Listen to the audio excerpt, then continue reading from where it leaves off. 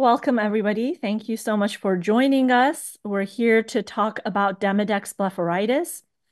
And as we all know, Demodex blepharitis, treatment, diagnosis, identifying patients, it really takes a group effort, a team effort. And so we're joined by an all-star cast of people who really are integral to the management of patients with Demodex blepharitis. So I would like to start out with some introductions. My name is Marjan Farid. I do cornea and cataract surgery at the Gavin Herbert Eye Institute at UC Irvine. We're joined by Dr. Eric Donenfeld, who is from Ophthalmic Consultants of Long Island Vision, Dr. Paul Karpecki from Kentucky Eye Institute, Dr. Jeffrey Dunn, PharmD from Cooperative Benefits Group. We have Derek Sterling, COA from the KTND Ophthalmology Associates, and we will also be joined by a patient, Mr. Dermot Ryan. We're very happy to be having a patient perspective when it comes to Demodex blepharitis. It really is a journey for the patients, and there is a lot of morbidity that goes along with having this Demodex blepharitis. So it's really a unique perspective to hear from the patient and what they have to go through to get treatment. So we'll jump right in. And we really want to start out with what is Demodex blepharitis? How is it diagnosed? What is it? Who is really impacted? And maybe I'll jump right to our infamous Dr. Eric Donenfeld to get a little bit of background on Demodex blepharitis. Well, Marjan, what we all know is that Demodex is extraordinarily common. As a matter of fact, it's almost every patient has Demodex. It's a very common mite.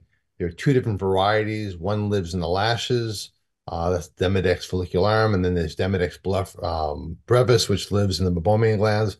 And what we know is that Demodex is very common, and what we did not know until recently was the profound effect that Demodex blepharitis has on patients' quality of life, lid margin disease, and ocular surface disease.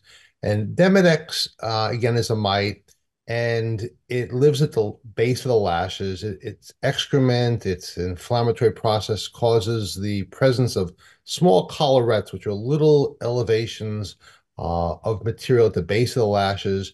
And what's nice about that, if you can say it's nice about that, is that it's absolutely pathognomonic, that when you see these collarettes, you 100% know that the patient is infected with Demodex.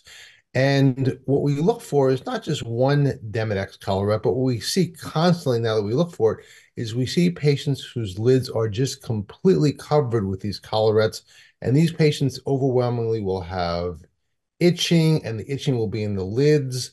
They'll have crusting, they'll have erythema, and they have chronic disease, and almost always they've been misdiagnosed.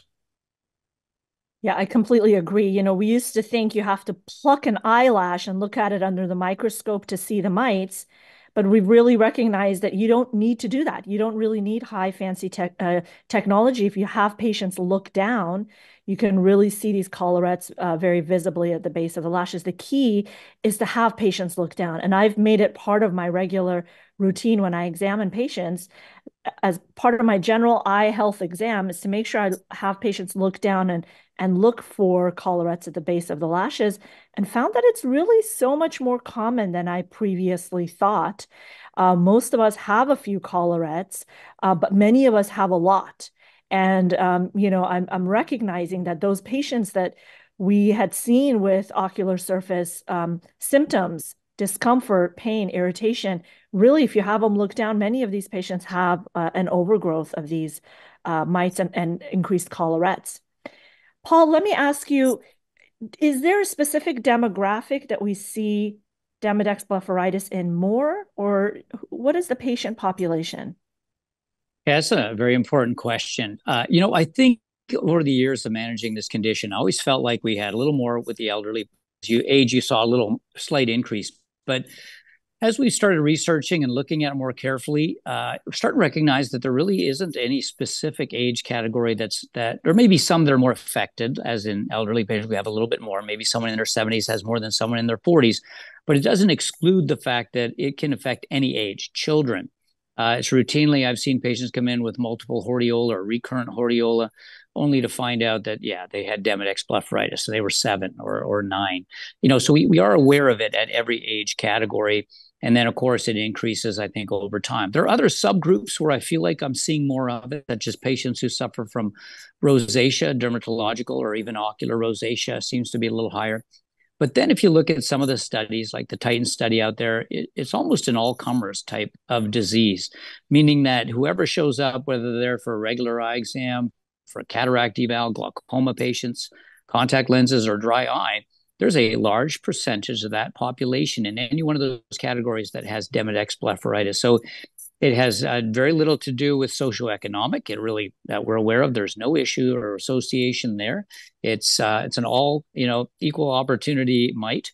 If you're very affluent or you're not, it doesn't matter. It's present. And so it's one of those conditions that I think there may be a predilection to age a little or to certain races, but it is fairly ubiquitous across the population.